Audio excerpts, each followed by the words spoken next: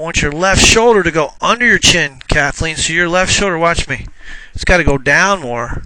Yeah, you got to go down more. Your shoulders are turning on too flat a plane, so they're turning too level. Watch me.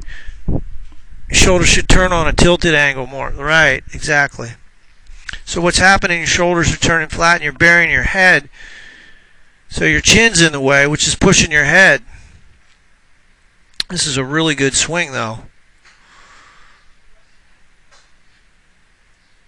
That's a really good swing. You can tell my daddy's taught me something. Right. Here you got your arms a little bit separated. You see how your arms are pretty far apart there. That's why you topped it. Okay. So you're going to keep that triangle.